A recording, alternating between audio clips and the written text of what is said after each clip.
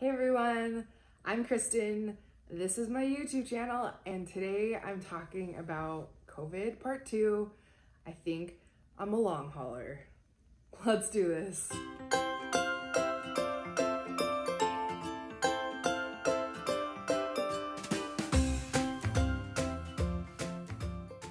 So following the COVID outbreak and the medicine and the research that's been done surrounding people who've had COVID, there's this thing called post-acute COVID syndrome.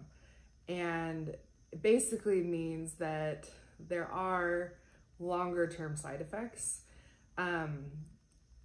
We don't know how long that lasts, but I actually just had an appointment with my doctor yesterday.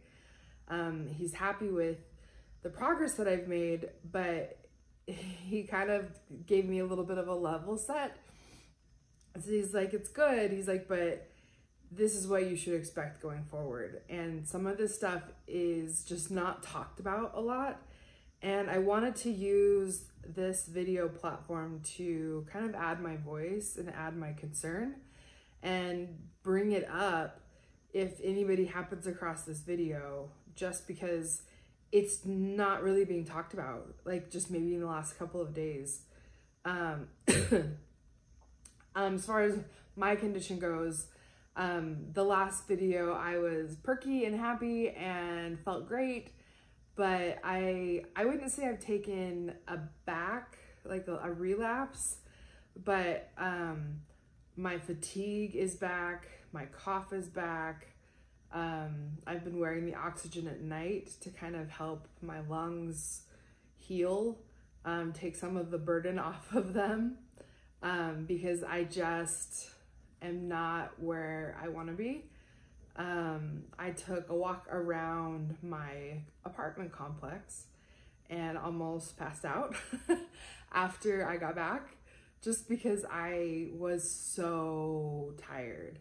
And that is a very, very common side effect of COVID. And I guess that lasts for a long time. I read a story about a woman who was a marathon runner, and she ran the New York Marathon, the Boston Marathon, like just all the time. Before she got diagnosed with COVID, she was training for one, I think in Las Vegas. Like she's just like a hardcore physical like machine. And she also like walks around the block and can't catch a breath. And so it's just one of those things that I didn't expect to last this long. And I never was told about it. I just thought that as soon as the COVID left, it would take a little bit of time and then I would start feeling better. And that's just unfortunately not the case all the time. My doctor said that it doesn't matter how severe your case is. You could have no symptoms, you could have very minor symptoms, you could have more severe symptoms like I have, or like I had. He's like, it's just, it's the body's way of kind of dealing with this thing. He described it as a tornado. Like COVID is a tornado. It goes through your body, it leaves, but what it leaves behind really takes a while to kind of heal from. And so that's why I say that I am a long hauler. That's kind of what the term has been dubbed, like the long haulers of COVID, because the symptoms are just taking so long. I talked about shortness of breath. I talked about fatigue. I'm trying to think. Oh my gosh. Let me move this over here actually. Okay. I talked about my fatigue, my shortness of breath, but there's this weird like mental fog that has kind of settled over me. And it just takes me a little more time and a little more concentration to like get my words out and do my job and like have relationships with people. And so that's been super weird, but I guess that's super normal. My doctor he basically put in for blood work for every 2 weeks for the next couple months, because COVID, regardless of whether you still have it or not, can damage your liver and your kidneys. And so I did have some flank pain, just like on this side of my body when I had COVID. And so I'm a little concerned about my kidneys. And so I'm gonna get the blood work back and go from there.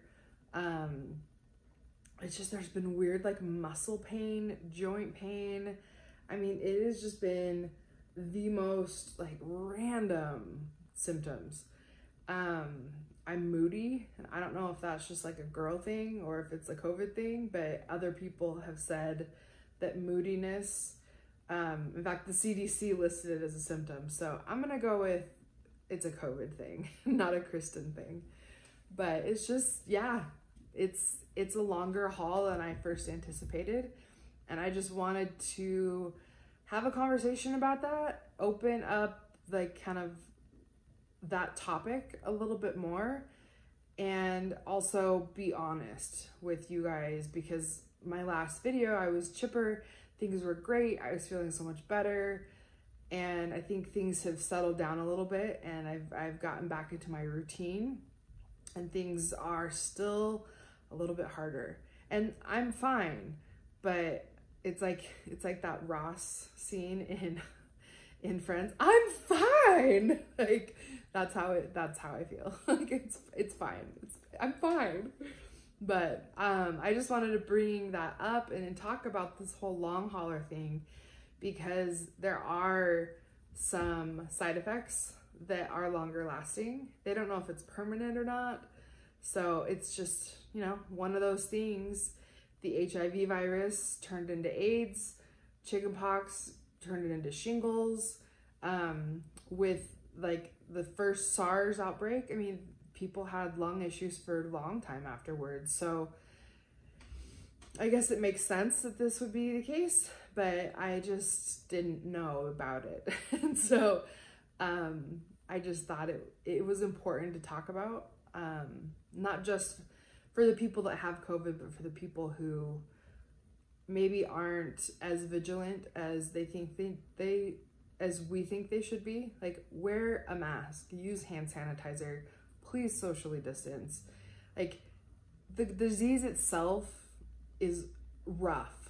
Like, it wrecked my body. I was down for the count.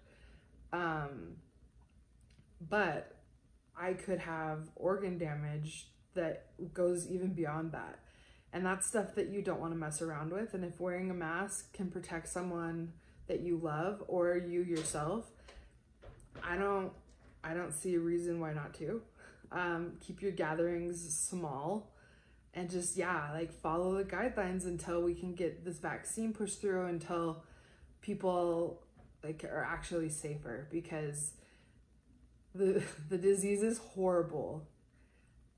The side effects are almost worse. And I wanted to bring that up, start a conversation. Comment below if you've had any side effects from COVID, if you are a long hauler, if you know a long hauler. And yeah, just be safe. I know that's so cliche, but I think I took advantage of what COVID, like, of my immune system, and like, I can beat this. And I did, but at what cost? So if you can prevent it, prevent it. Anyway, I just wanted to get on and share that with you guys. Thank you so much for watching this video, for supporting my channel.